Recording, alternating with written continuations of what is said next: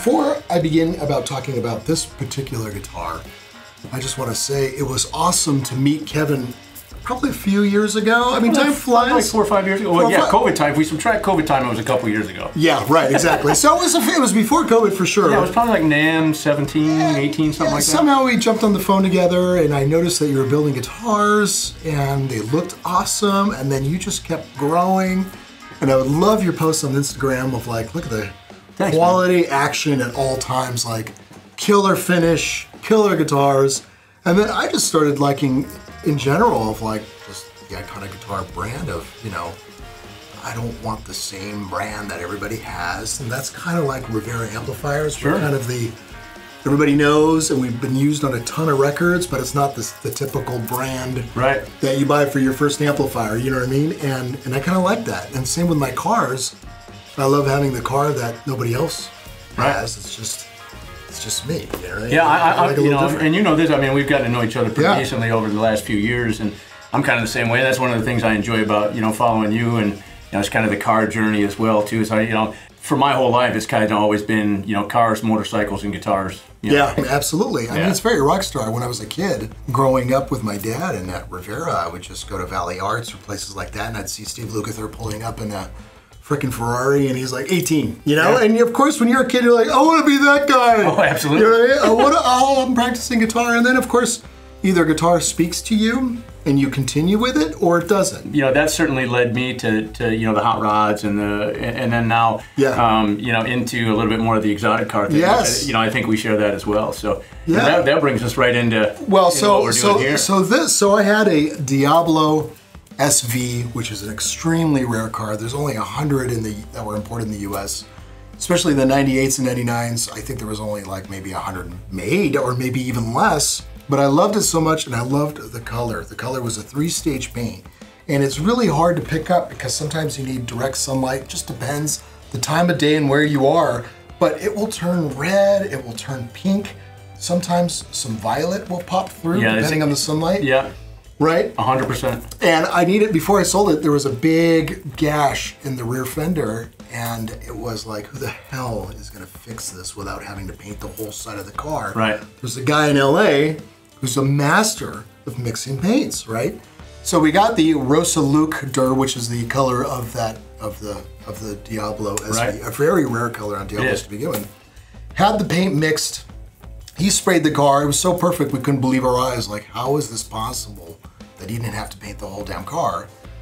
Fortunately, he kept an extra can so I could bring it to you, and you sprayed it on this guitar. We did. And that particular guy that mixed the paint, it's even more special to me because he almost died in COVID. Like this is, I wasn't able to hold on to the SV, but having an iconic guitar painted with the SV colors, I feel like, okay, I have the SV in my life forever now. And, you know what I mean? And that was the thing, like I remember you posted pictures of the car, and I mean, just a sick car. I mean, you know, but doing what you do, that's kind of it. You know, you get it, kind of enjoy it. I know you follow the videos, and, you know, get to see you romp on it a little bit, and then boom, it goes on to the next you know, collector or whatever. You know, so I sold it too soon, a little too cheap because they're now like 400 grand. But that's all right, you know. Hey, I think we've all had those. Yeah. You know, my story of that is an all original numbers matching 69 Z28. You know, DZ302, you know, the whole deal. Houndstooth interior, TikTok, the whole, like all of this great stuff. So yeah, that's a whole other story we can talk about. Oh, but you understand, you know. Well, yeah, I mean, at the time, I would have been able to purchase that car for $9,000. Wow. All original, right? Huge money now. But yeah, so, you know, we talked about this thing for a good bit, and we modeled up a couple of different things and sent over a couple of pictures. This right here. Yeah. Originally, when you know we talked about doing the SV logo, we were going to do a graphic on the guitar. We talked about a couple of different things, and then I think we even, if my memory serves, we did a couple of pieces of maple, and then we did we took some of this paint and we did an epoxy pour. So we put a little bit of the paint on the bottom, and then a clear epoxy over. Oh, I remember that. Yeah. Yeah, and then we would have machined the neck. And then it didn't have, you know, because on the car, obviously it's black, right? So it didn't kind of have the right vibe. So we ended up going with this, and this was a great idea. And this is a shout out to Preston here. On this particular fretboard, the actual SV is carved out of a really nice piece of black ebony. Which is so cool, what an added touch. I thought it was black epoxy, but the fact that it's wood. We even looked at doing it in you know, an epoxy or you know, just cutting it out of a plastic like a pickguard material or something like that. Like we may do like a, you know, like a regular black dot inlay. Yeah. But this just, it kind of gave it that extra little push, you know. When you say, oh yeah, it's an ebony inlay, you know, it's African ebony, you know, so it's legit, you know, and that's the detail Lamborghini put in their cars. Well, you know, and you know, this thing has you know, hot rod written all over it. You know, it's got our assault pickups in it, you know, which here again, kind of in that true vein, you know. But this is straight hot rod. This is A5, you know. It's analog. Pickups. It's analog. It's analog. Perfect. You know what I mean? Yeah, like that totally, car was. Totally analog.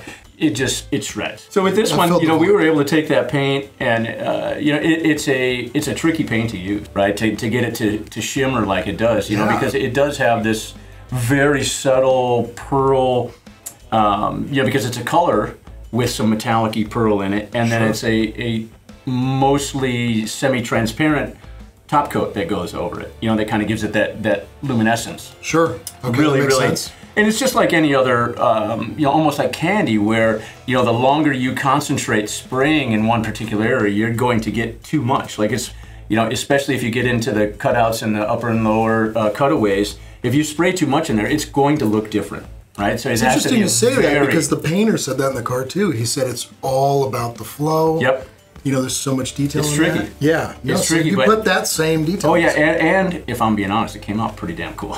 Came out freaking mind-blowing. Yeah, so it was you really delivered, Kevin, in terms of like, I wanted the SV back.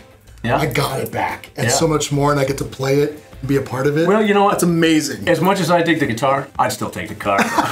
I'm not gonna lie, but yeah, no, it was a real honor, and I'm, you know, personally, you know, I'm glad our friendship has matured to, you know, where you entrusted us with something like this that means a lot to you. So. Oh, I'm a mega fan, man. Mega fan. This mega fan. This particular guitar is a real culmination of the talent that we have here. For sure, it is. You know, it's Rob doing, you know, his mastery on the neck stuff, and it's Preston doing stuff on the CNC that cat does, you know, impeccably, and, you know, William doing some paint stuff, me doing some paint stuff, and guitar and wiring, and, you know, it's just really a culmination of the team here. It's interesting you say that, because as a manufacturer myself, that's one of the things I recognized right away of visiting your factory is I've been around the block. I know what manufacturing is about, and I've visited multiple manufacturers and friends with the best of them. I mean, even, you know, Paul Reed Smith gave me the guitar when I was like 15 or whatever. So I've been around the block. Walking into your shop, quickly you could tell, oh, these guys are very serious about what they do, and they put a tremendous amount of care. And that's what sold me right away. Again, it's, I want a different brand, but I also want the brand that I know there's people behind it that truly care. They're not just a number. Other brands, those guys come and go. It's a big corporation. It's you know, and they make wonderful guitars too, but it's not the same. Well, you it's know, not the same heart and soul. You've seen us over the last, you know, since we've been friends, you know, whatever, 5-6 years now. You know, you've seen us grow from this, you know, when it was just me and then, you know, me and one other guy. Yeah. You know, now we've got, you know, a pretty decent sized crew. I think we're 11 people now. The black pickups with the black hardware, all the black tuners like that. The SV had the black, obviously the logo, but the black wheels and the black tail.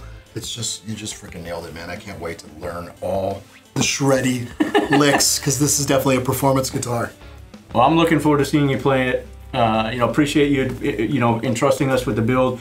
Love that you're posting with it. Can't wait to see it, you know, alongside all the badass car posts and stuff that you do. Yes, I will take a picture. Fortunately, I sold it to a friend of mine, which I'll actually be seeing Sunday, so I will take a picture of this guitar next to the actual car. Awesome. Paul, thank you very much. Thanks, Kevin. Looking forward to seeing you. You too. Thank you guys for checking this out. Hit us up at iconicguitars.com if you'd like to have an inspired guitar.